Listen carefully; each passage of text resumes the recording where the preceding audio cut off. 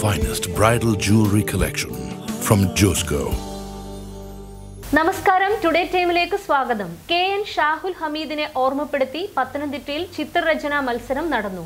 വീണ George MLA. പരിപാടി ഉദ്ഘാടനം ചെയ്തു. അരനൂറ്റാണ്ടുകാലം പത്തനംതിട്ടയുടെ നിറസാന്നിധ്യമായിരുന്ന എൻ. ഷാഹുൽ ഹമീദിന്റെ അനുസ്മരണ സമ്മേളനം പത്തനംതിട്ട മുനിസിപ്പൽ ടൗൺ ഹാളിൽ നടന്നു. വീണ ജോർജ് എം.എൽ.എ. പരിപാടി ഉദ്ഘാടനം ചെയ്തു.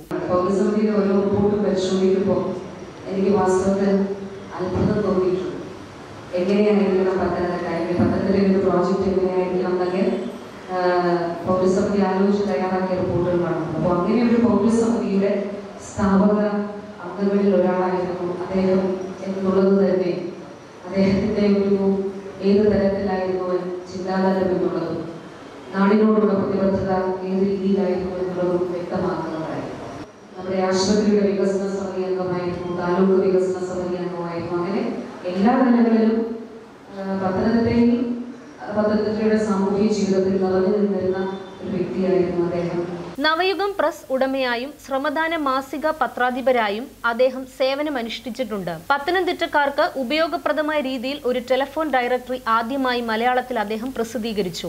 N. Shahul Hameed Indian union മുസ്ലിം ലീഗിന്റെ കൊല്ലം, പത്തനംതിട്ട ജില്ലാ കമ്മിറ്റികളിൽ ദീർഘകാലം പ്രവർത്തിച്ചു. KNS എന്ന പേരിൽ സുഹൃത്തുക്കൾക്കിടയിൽ അറിയപ്പെട്ട അദ്ദേഹം പത്തനംതിട്ട പൗരസമിതിയുടെയും നിരവധി സാമൂഹിക സാംസ്കാരിക സമുദായ സംഘടനകളുടെയും സജീവ പ്രവർത്തകനും ആയിരുന്നു. അദ്ദേഹത്തിന്റെ ഒരു ആഗ്രഹം നഗരസഭാ അധ്യക്ഷ എന്ന നിലയിൽ അത് പൂർത്തീകരിച്ചു കൊടുക്കുവാൻ കഴിഞ്ഞു എന്നുള്ളത് എനിക്ക് വളരെയധികം സന്തോഷമാണ്. ഒരു വ്യക്തിയെ മറന്നു പോകാതെ വീണ്ടും ഓർത്തെടുക്കുവാൻ കേരളത്തിലെ ആളുകളിൽ അദ്ദേഹത്തിന്റെ സ്മരണകൾ തങ്ങളുടെ ലിപികളിൽ എഴുതി ചേർക്കുവാനുള്ള ഒരു പ്രവർത്തനത്തിന്റെ ഭാഗമായിട്ടാണ് എൻ. ഷാഹുൽ ഹമീദ് ഫൗണ്ടേഷൻ എന്നുള്ള ഈ ഫൗണ്ടേഷൻ രൂപീകരിച്ച് അദ്ദേഹത്തിന്റെ പേരിൽ ഇങ്ങനെയൊരു ഫൗണ്ടേഷൻ രൂപീകരിച്ച് ഇത്തരം ഒരു പ്രോഗ്രാം നടത്തിയെന്ന് പ്രിയപ്പെട്ട ഹനീഫ പറഞ്ഞപ്പോൾ ഞാൻ അമ്പലം പോയി. കാരണം അതിനകത്ത് ഏറ്റവും പ്രധാനമായി രേഖപ്പെടുത്തിയത് ചിത്രരചനാ മത്സരം എന്നുള്ളതായിരുന്നു. ഈ ചിത്രരചനാ മത്സരം തന്നെ അത് തിരഞ്ഞെടുത്തത് വളരെ നല്ല കാര്യമാണ്. അവരുടെ പാതയാണ് പിന്തുടരുന്ന മറ്റൊരു വിഭാഗം കുട്ടികളുണ്ട് എന്ന് നമുക്ക് കണ്ടെത്താൻ പറ്റി. അദ്ദേഹത്തിന്റെ അനുസ്മരണാർത്ഥം എൻ. ഷാഹുൽ ഹമീദ് ഫൗണ്ടേഷന്റെ നേതൃത്വത്തിൽ ജീവകാരുണ്യ പദ്ധതികൾക്കും തുടക്കം കുറിച്ചു. വളർന്നുവരുന്ന കലാകാരന്മാരെ കണ്ടെത്തുന്നതിനായി വിദ്യാർത്ഥികൾക്ക് വേണ്ടി വർണ്ണം 2018 എന്ന പേരിൽ ഒരു ചിത്രരചനാ മത്സരവും സംഘടിപ്പിച്ചിരുന്നു. ചിത്രരചനാ മത്സരത്തിൽ വിജയികളായവർക്ക് സമ്മാനങ്ങളും വിതരണം ചെയ്തു.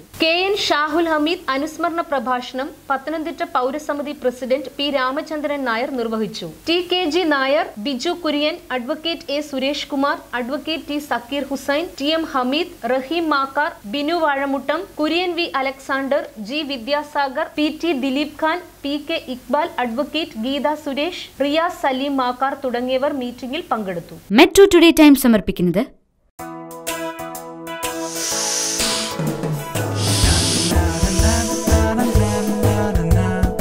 ഷൈനിയെ നല്ല കൊടംപുളിയിട്ട മീൻകറിയുടെ മണം വരുന്നല്ലോടി. അതൊക്കെ പറ അമ്മച്ചി, അത് ഡയനയിലെയാ.